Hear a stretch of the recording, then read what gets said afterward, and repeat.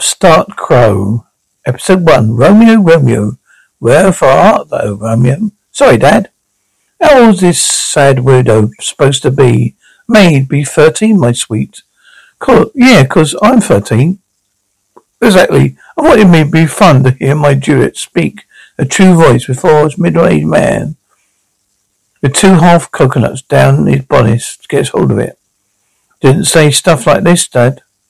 Sounds like a complete turnip, yes, dear.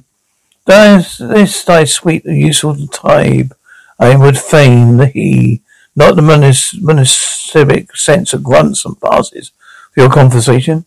Oh, what? I take a view having my romantic intrigue, say? Oh, well, shut up, Romeo. You're so weird. Oh, shut up. I hate you. It wouldn't be slightly less effective than mine own timeless poetry. Timeless is a word, as it feels like one goes on for bloody ever. Never given it a chance. You've only seen Henry VI, Part 1. Part 1? What do you mean? There's more? I mean, don't take this wrong way, son. But God, I was bored. I thought it was actually outside my own body watching myself die. He sat there cracking his nuts in the blue quiet bits. Wished to shush him, but he would not be shushed. You stubborn man, old Father William. Stubborn common man. Which is why you married me. Posh birds love a bit of rough. I married beneath me, and you've done me but the same, William. What's that supposed to mean? It means that he was 17. He got a scheming little 26-year-old milkmaid farming. Slap up the duffin. That's what? Do you think? You're so posh, Mary Arden. Like you ain't sewn into your winter sneakers like everyone else. I'm going trying to work. I've come from London to here. Sue reads my Juliet. Well, I'm not happy, doll. Burridge pays you as an actor, not a writer. I'm fine. I sent you words to the theatre. The 2 tunnels which lie beneath the bridges be blocked. Pardon? 2 tunnels which lie beneath the bridges be blocked? 2 tunnels beneath a bridge? Anyone knows, my lovers? Knows? I've told Burridge. My nose is snotted. I would not work this week or not next. Why don't you just say nose? It's what I do now, saying again. All right, if I have to. Romeo, well, thou art Romeo. Dad, nobody talks like that. This is poetry. Sometimes I regret teaching you to read. I think it could be a little less flowery, love. I mean, why doesn't it just say, where are you, Romeo? Because, my love, it doesn't mean, where are you? It means, where are you, Romeo? That's a bit weird. Yeah. Romeo is just his name. Well, exactly. Juliet's saying, are you a member of the family that I hate? People would definitely think that you mean, Romeo, where are you? That's when I thought I meant. Yeah, I think I did too. It's bloody obvious, I think. But clear, you're going to have to say Juliet says Romeo, Romeo. Why are you called Romeo? A member of the family that I hate. You do that. Although it has been being totally pricky, Romeo is just his Christian name, isn't it? And it's not an issue. It's his surname that's the problem. Well, yes. Actually, I'm sort of hoping people will notice that. I think they might. Duh. So you think she would say, Montague, where art thou, Montague? No, because that would sound like she's lost her cat. Look, it's probably best if we leave this to me, my love. I am a bit of a role. I'm particularly pleased with the comedy scene. A group of rival serving men exchange series of increasingly slower insults. Well, I told you, don't do comedy. Not your strong point. It is my strong point, wife. It just requires a lengthy explanation. Copious footnotes. If you know, do you research my stuff is actually very funny. So excited to hear that about Mr. Shakespeare's teen romance. Such a good idea for a story. Yeah, it's all right, I suppose. Better than his usual stuff. Has he let slip his hints about romantic plot? His lad, he falls in love with his lass. She falls in with him, and they live happily ever after. Nice and short, which makes a change from his Henry's. An amazing part for a girl. Kate, you've got to drop that. Just 'cause my mum rents rooms to our master doesn't mean he's going to put you in one of his plays. Just means it seems unfair for you to employ men to form female roles. I'm a real woman and ready and eager. Oh, Kate, splendid. Start those new pages in my bureau, would you? And bottom, bring ale and pie. A good morning would be nice. I'm famished. The coach promised a refreshment cart, but oh no, not on this particular service. You'll be stunned to hear. I hate it when they do that. Plus they throwing nuts, Twix, Stowrich and Chicken Norton are laid on replacement donkeys. In fact, one donkey, 6 of us, plus bags. Of course, the shortest brute guffed at last. After about 3 furlongs, they had to send for another from Birmingham. We spent 2 nights in a hedge. We didn't see a single rut being fouled. Oh no, I'm forgetting. It's a London. One wouldn't more likely see a toothless crone, a toothed man with an English rut filler, actually filling a rut. Fortunately, I had a quilt and an ink, and I was able to make a passing ruse for the time. Oh my God, Francis Shakespeare is brilliant, timeless, deathless, the most tragical history. Oh, Romeo and Julian. Oh yes, this should be Juliet, obviously. Romeo and Julian was a bit of a working title.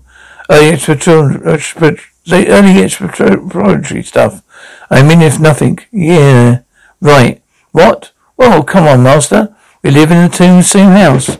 Heard you reading your sonnets, especially 1-26. The poems about platonic, tragical relationship. God's naughty etchings. Why does anyone presume, because I write 156 my poems, I am an attractive boy? It must be some kind of charmed tugger. It's an utterly amazing part. Yes, I think I got her voice. You have. She's perfect. Real challenge would be to find an actor to do it justice. Master Goodwill was quite brilliant as Queen Margaret in my Henrys. But I fear he's too old to play the Queen. I don't want a boy. Those queasy, discolored squeakers. Like death for him. Pardon, Kate. Leaving the amphibian cooked in a ruby pie, which starts with a swallow, but knows not now to birds. Pardon? I think he means, have you got a frog in your throat? Do you never be sure of him? I get it. Is there anyone else ever going to? Yes, Bottom. Oh, totally. I get it. And you could write a play and use a monkey money you seem to pay me. Except, hang on, you won't work because you can't read or write. So perhaps I would encourage the spirit of labour. Sensible, adequate one. That means that is, what? Was I hinting that the answer of your dilemma could be, oh, Kate, don't go there. Lead acting is illegal. Besides which girls can't act, just as they cannot practice law, cure the sick, handle financial matters, or stand for any office. But no woman been allowed to try any of these things, because they can't do them. Good Bodkins, Kate. What's not to get? Now please forget this nonsense and let me focus. It's not Juliet I'm worried about, it's Romeo. Can't seem to get a handle on him. His character eludes me. Master Robert Greene is around. Robert Greene, who isn't one dev hate my gutlings. What does he want? Ah, Master Shanky Poet. A word, if you please, my Shakespeare. Mr. Greenie, my name is Shakespeare. I know it's your name, Serena. As a addressing you in my trade, Shaky Poet. Just as I would address my house builder as Mr. Builder, or Carpenter, ship's carpenter, Master Carpenter. What would you call a bear beater? Mr. Green? Master beater. See what he did there? Brilliant, loved it. Came on a mission to great delicacy. My nephew Florian Green, the fallen, most unlikely girl, unfortunately suitable girl, Lady Rosaline, daughter of the mid-county knight. There is, of course, to be no question such a lovely match, so the boy must be kept from her. And what part of this everything tale of upper class entitlement is interest to me, for her in travels to Cambridge next week. You're to take his place at the university. You must keep him there until then. You see, this lovely boarding house is far from court. Miss Rosalind will never find him there. Here, I am a busy writer, Sarah. Serene, what should I do this? Because I'm a master of the Queen's rebels. If you don't, I will deny your play's license. You mean you can corruptly using your public position to further your own private interests? I will have the boy send a boy to you as brought right tight for his blood runs hot. I shall return in a week. I'll farewell dinner. Goodbye, day. Sounds I'm due at the theatre to discuss my new romance. But I must play nursey, wipey nosy to rostering servant shop owner. All because Robert Green be made master of revels. Why be the master of revels? What qualifies me to be my judge? Posh, he married to Cambridge for exactly. His very birth did guarantee his advancement, whereas mine precluded it. His honest affairs were suspended. This sector, ceiling made of glass, against which man of lower birth such as I must always bog nonkins. Do you think that why you're going a bit bald? Not going bloody bald. I have a big brain, Mr. Burridge. I am a senior actor of female roles in this company. My dear Cadell, Eugene, the master of Shakespeare's promised play, is a maid of 13 summers, a young broad, scared, yet in bloom. And your point, I think, it seeks an actor that does have to shave his ears. Good morrow all. Don't do good morrow me, Shakespeare. It's romance you're writing. Romeo and Juliet. As I said, Romeo and Juliet. Barry says you want me to play some bloody nanny. This is a bloody fine comedy role. Oh, comedy? Don't give it to him then. I can do comedy. Yeah, but only in London, yeah. Not really Florence, is it? Well, yes, you worked in Italy, Kemp. Or did you get a award? Can't remember. That's right, I did. Where? Probably not English, Italian, yeah. Comedy dell'arte. I heard of it. Simply because it's big in Italy, Kempy. It's indescribable smuggling, haste thou become. Yeah, but insufferable smuggling, who's big in Italy. I'm a senior leading actor. I insist on playing Romeo and Juliet. Look, the play isn't finished. I'm stuck on the character of my Romeo. There's more as yet. I haven't had an ending. Surely the loners will live happily after ever. Well, that's an obvious ending, yes. Ending the crowd will want, yes. So I thought I'd kill him instead. Kill him? Our teenage sweethearts? Yes. Theatre would be challenging and entertaining. Many changing. Oh, just need to work out the double death plot. I can do dying. I'm good at dying. Oh, yeah, on stage every night. Oh, who said that? Oh, I did. So, Mr. Shakespeare. His role, I can woo Romeo. I know I can. Let me show you. Find a way to prove it. Bit sad though, begging. Let the delivery look at the beef in the ale bottom. Tell the poor to bar their doors. We unleash the most pharisaic creature in Christendom. English posh boy, stay your hands for a moment, bottom. Have you a dagger handy? Do you think he's dangerous? Possibly. These expert jobbos are extremely strong. Having spent their entire lives with literally enough to eat, they join clubs called the Brotheracks and Fisted Peasant. When they gorge and fight and Roger and quaff, all they coat walls of cut porridge. A bit jealous, are we? Bloody jealous, particularly when they graduate. They can get to the bishops and ambassadors and members of Privy Council in London. I'm afraid he's not what you know. Is what you did farm animals. You rogered in at university. It can put it off no longer. At least the posh boy, Rosalind. Where art thou, Rosalind? Goodness. It's just spooky. He's actually why his beloved name is Rosalind. Actually, I think he's asking her where Rosalind is. Probably best to leave the inquisitive interpretation to me. Where are you, Rosalind? Where are you? I knew you were where you were. Gonna admit. Right, oh brute love. Despise love. Now is the anger fallen upon the false rose. I am a prick. Blimey, we've got to spend a week with this arse mongrel. Is this your fabulous injections, Bottom? I see this lovelorn loon, a very model of my Romeo. A rude and deceiving tablet, 4 legs has thou, yet none of Rosalind's. I cut off every one, and eat upon the floor, but one glance of Rosalind's sweet knees. I'm sorry, but this bloke's of total wickering. You must make allowance for the youth and adore. Cursed the floor that doth not support Rosalind. Curse the ceilings that doth not shelter Rosalind. Curse the bondsman that doth not serve Rosalind. Well, maybe he's a bit of a wankerden. Sarah, you are? My name is William Shakespeare, Master Florine. I charge you with keeping you safe till you go to the universe and never. I leave this place at once and search the world until I find my Rosalind. I'm afraid that's out of the question. Then I will kill myself. Rosalind infant, Rosalind, where art thou, Rosalind? Mr. Shakespeare, I learned one of Juliet's speeches, and let me show you that, Kate, I'm really busy. What's the name? Which we call Rose by any other name would smell as sweet.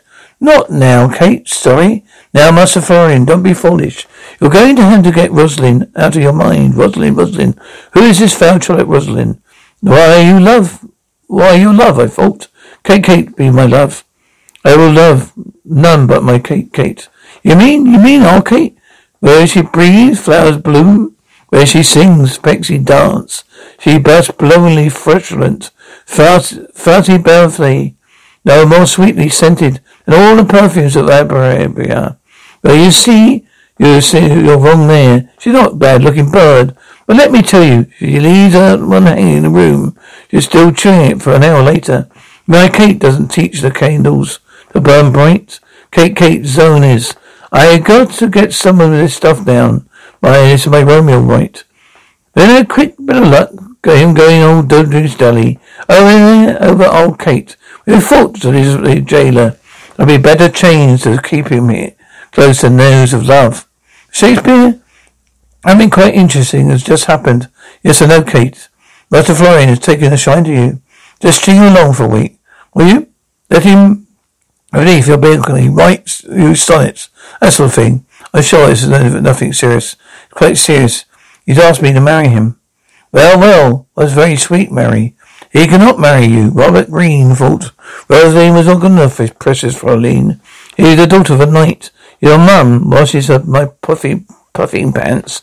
Yes, that is not Richard Green who will marry me, of this Fraulein. And when he does, my station will be somewhat elevated considerably. I must add, above your own. But Kate, if you marry Florentine, his uncle will blame me and never license another of my plays.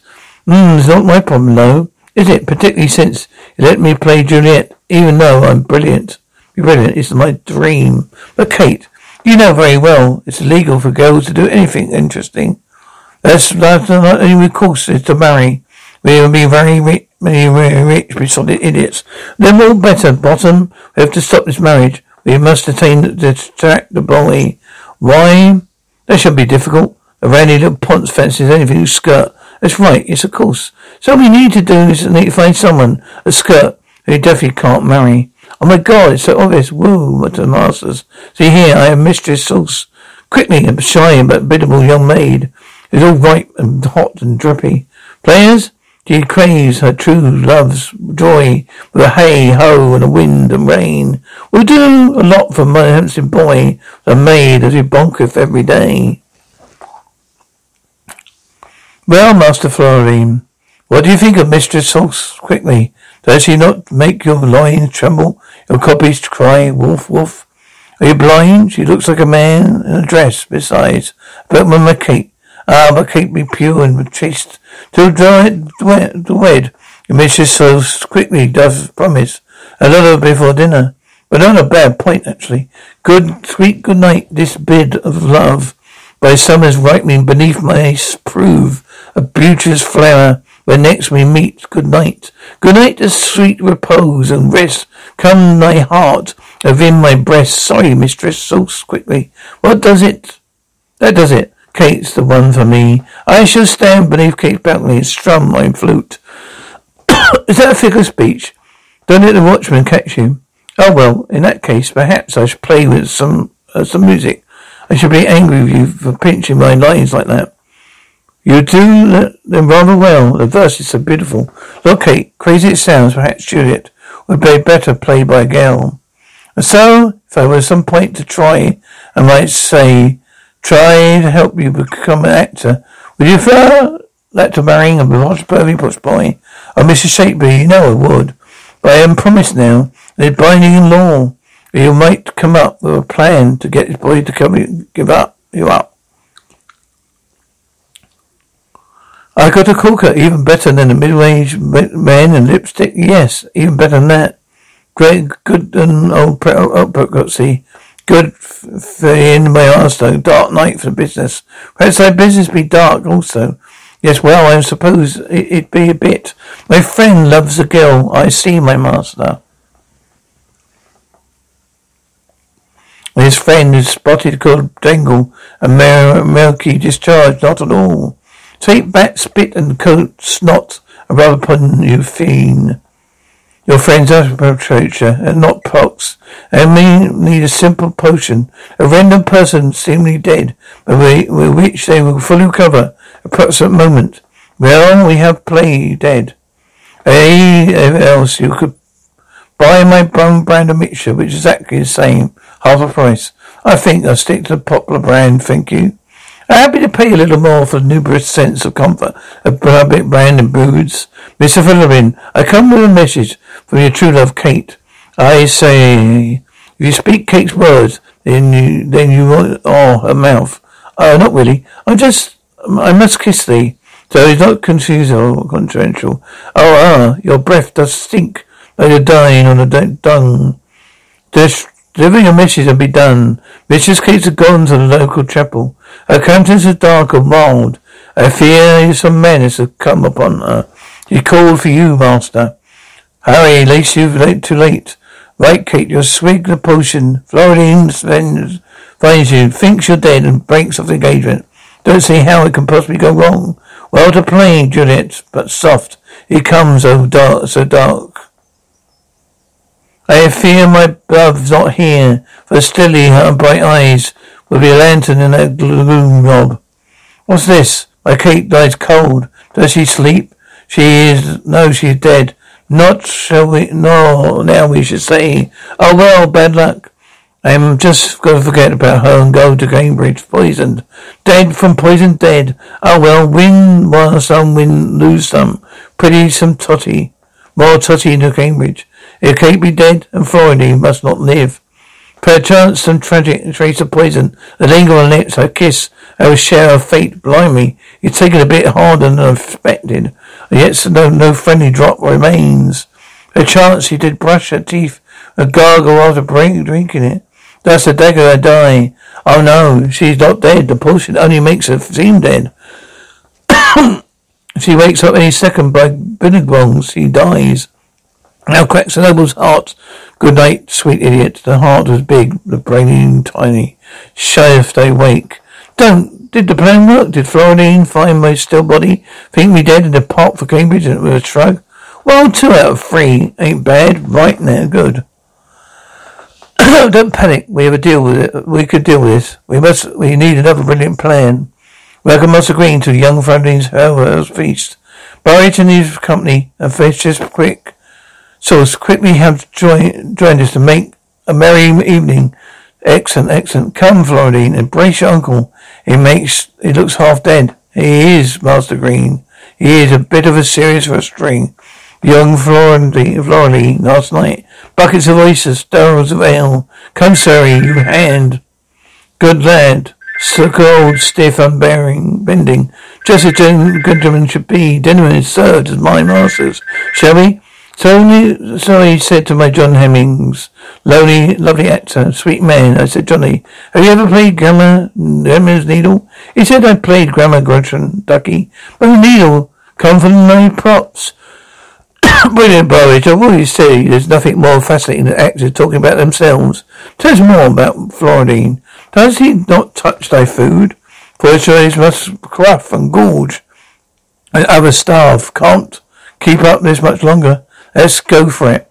Tell me, Florentine, have you seen anything of the affair of Rosaline? Or once you did love so well, Rosaline? Who's Rosaline? You said you loved me. You're Kate, you love Kate? Thou did say you did love me. Your Mitches so quickly. Brave old lad, I see you in rostering. A vanity man should. I am Mr. Shakespeare. Seems you've cured my nephew. We always notion of romance. Well, yes, I think. You say we've done that. Bravo. And look, what's this? Well, he's passed out his plate. You think he's at the Cambridge already? Look at the Cambridge. Well, not surprising they found him cold, uncooperative, and expecting advancement without effort or talent. In short, a perfect member of the English establishment. Though he's proposed long before he graduates. Imagine he'll get a first. Amazing tale, husband. Particularly a bit about the maid drugging himself into only for young love to think he's dead and kill himself before she wakes up, yes. If only I could think of an ending of my play as easily.